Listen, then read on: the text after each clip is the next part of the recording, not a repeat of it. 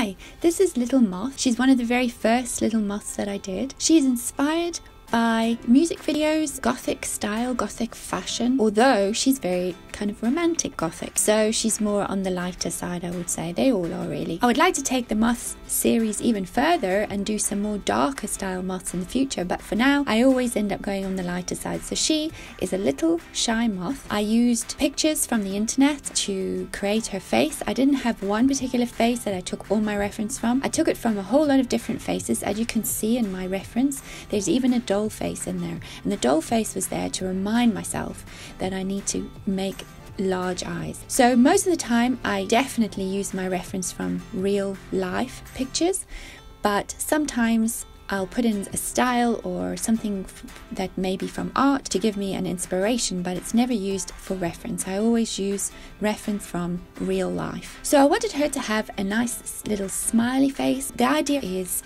that they are quite shy, because I imagine moths hiding in dark corners. She's supposed to be a little bit shy and a little bit young as well. So all of my reference photographs were all from kind of children and young looking adults. I'm using my ball tool to create her mouth. Ball tools are very useful for pressing in and making little corners, especially like around the mouth, around the nose, around the eyes and the tear ducts of the eyes and things like that. They can be used to get into little small spaces. At this point I'm filling out the cheeks. I usually use my 3/4 view for that. You can get a nice idea of how much of the cheek you can see from the 3/4 view. You can see how far the cheeks come out. You can also see how far the brow bones come out. So I'm just building the clay up around the face, looking at different reference pictures and then looking at my face and then building up where I can see more flesh. Then I just add more clay and just piece by piece. Whatever I do on one side, I make sure I do on the other side, so that I don't end up with building a whole lot of clay on one side and not on the other side, and then you've got to try and balance that out, and it can be quite a nightmare. I've also put the eyes in quite early,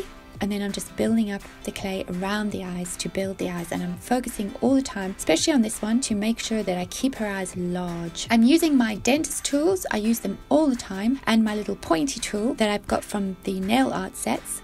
My favourite tools are my dentist tools, and my pointy tools and my ball tools. The ball tools are just so useful for getting into the little areas around the mouth and around the nose, anywhere where you need to get into the small areas, and also using it as a sort of pencil to sort of almost draw in the shapes. I also use my dentist tools for drawing. I use them to sort of cross hatch. It's just a style I developed. I don't really have any reason for it. It's comfortable to me. It makes it easy for me to sculpt. It's just like a handwriting, I guess, and I use it all the time, and I use the edges of my dentist tools to sort of draw almost with and flatten the clay as well. So I'm just taking small pieces, building them in, blending them into the mass, the main mass of the face, and then I'll just get a small piece again. I usually take one piece, divide it into half, so you have two pieces the same size, and then add them to both sides of the face, so it's sort of symmetrical. The whole time I'm working, I use my glasses. Even more on top of that, I use a magnifying headset so that I can really see what I'm doing. The reason I started doing that is, one,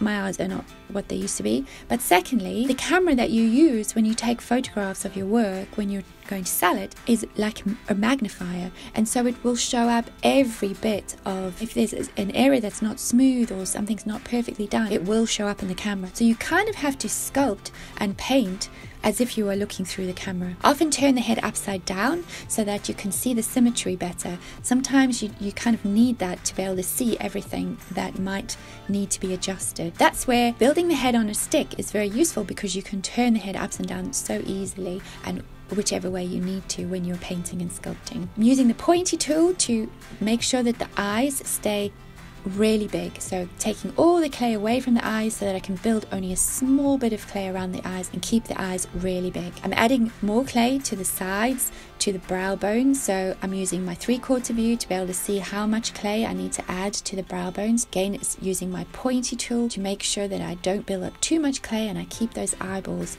out, so that when I come to add the eyelids, it's only a tiny bit of clay. Then I need to build up the forehead, make sure that I've got enough clay on the top of the head. Otherwise what will happen is I'll start to think there's something wrong, but maybe you won't know what's wrong. So you kind of have to make sure that you've got the full volume of the head so that it looks correct in its proportions. And I've added some nice big pieces of clay on the sides for the cheeks because she's smiling, so her cheeks will bunch up a bit. So when you look through your 3/4 view, you can then see that you need to sort of bunch up the cheeks a bit, because when you do a smile, it's not just the mouth that smiles, it's the whole face. The eyes look a little bit different, the cheeks look a little bit different, and you have to look at your reference to be able to see where the features on the face change when you smile. Now I'm adding the tiny bits of clay to the eyelids, wanting to keep those eyes really big and not just sinking into the face and getting lost in the clay. My pointy tool is actually one of my favorite tools, and they're so cheap.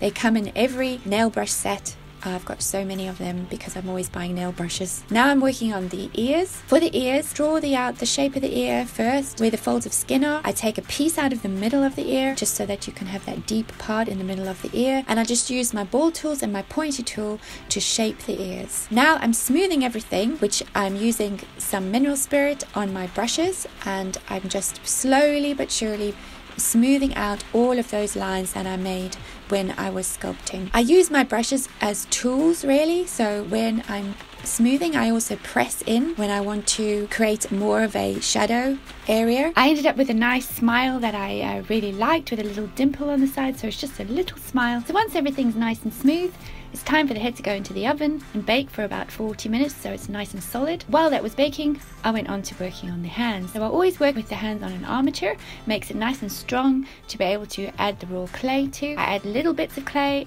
one by one. Here I'm adding some clay for the knuckles on the hand. So I've got most of the hand sculpted out, and then I add extra clay on top to add sort of mass where the knuckles would be. And I'm using my dentist tools, or soap sculpting tools I think they might be called, for smoothing out and basically drawing like a pencil. I'm adding a pad to the back of the hand. I sculpt most of the basic hand, and then I add pieces on afterwards, like the pads on the back of the hand, around the thumb, the knuckles on the front. I use a little pin tool to be able to draw in the nails. This is a tool I've made myself. I use a little brush to soften those lines that I make with the pin tool. I also lift the tips of the fingers up because that makes it look more elegant. And I used a very thin pin tool, so this one is actually a bead needle that's embedded in some old clay. Because it's bouncy, it's softer, it gives a softer line, and I use that to draw the lines on the knuckles and the lines in the back of the hand and on the palm of the hand. And of course they need to match. So onto the feet, and I've been building the feet off the body. So I put a mass of clay in the kind of basic size of the foot, and I'm using my dentist tools again, and I'm using it, as I always do, a little bit of a smoother flat surface to smooth, and the side of the tool to sort of draw, to try and map out all of the shapes of the foot. So we're moving on to the body. I've got her on my sculpting stand. I always use my sculpting stand, very useful, holds the figure in pose so that you can sort of work on it. It's almost like having someone hold your figure without squishing it while you can carry on sculpting. Arms, hate doing them because they have bones that twist, and it can be very confusing depending on what pose your arms are in. But I can lift these arms, as you can see in this video, because I've got them on the armature. That makes so that you can take the arms away, so you can have detachable arms on the armature. So that is why the arms can be lifted so easily, and it can be very useful. I don't use it all the time, but it can be very useful. Now I'm using my ball tool to do some more drawing, which is basically what I'm doing here. I really use the tools, the pointy tools, the ball tools, and even my dentist tools to draw on the clay, almost to draw in where the shadows are. Finally, I am doing some smoothing, and I'm actually using my other thick needle tool to carve in where I'm going to put her clothes. So when clothes are on you, they kind of can push on your body. The skin sort of pushes in sometimes if your clothes are tight, and so you want that look when you're coming to putting the clothes on, so that it looks more realistic. So that's why I've sort of mapped out where all the pieces of cloth will be going later on with my thick needle tool. So I'm just continuing to work on the stomach using my dentist tool, using my needle tools to carve in the belly button. And after she's baked, she is now ready for clothes,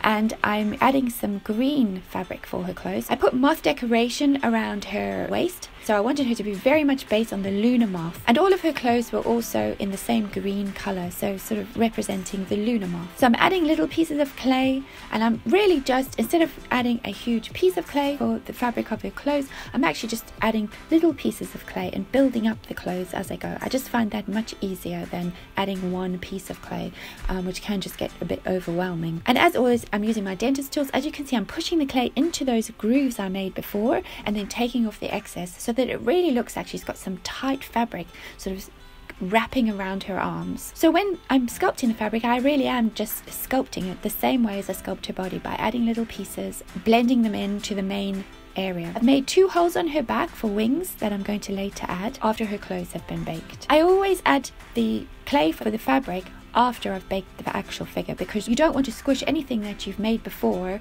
so you don't want the clay of her body to be raw still, you want that to be baked. And finally, for her outfit, I added clay wings for her. So I did use holes and I did use some wire on the clay wings, but you can't see it, it's all embedded in the clay. I was going to use the holes to make bigger wings, but in the end I decided clay wings would be nice because I can make them very soft, very drapey. I wanted them to be close to her body so they didn't really take away from any other parts of her. They're sort of just very demure like her, very shy, and sort of attached to her body, almost like a piece of clothing in themselves. And as I always do, I just built them up using pieces of clay, building up creases in them so that they're like sort of waves and lumps and bumps in the fabric. Once the fabric and the wings were baked, she came out of the oven again. Once she was cool, I started to paint her. I used a shadow tone of her skin tone and I just painted that into all of the shadow areas on her body. I always use Genesis paint, which is a heat set paint,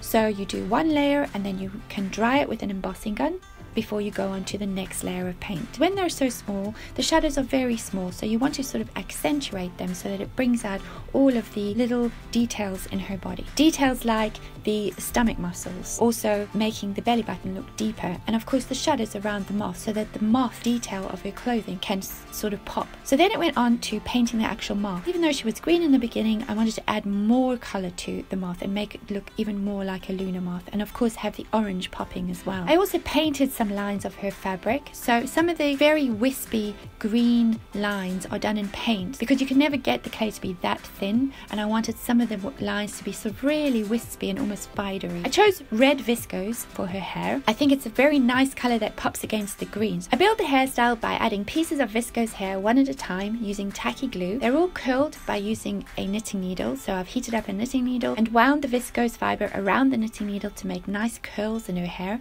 and then added each piece of the hair one by one. Then I wanted to add a little bit more detail to her hairstyle, so I plaited some pieces of viscose hair and glued them to the top, so she's got a bit of a messy bun on the top of her head. My pin tools come in very useful when it comes to adding hair to the head as well, so I kind of use them for hairstyles as well as sculpting. And there she is, hairstyle finished, a little bit on the messy side because at the end of the day she is a moth.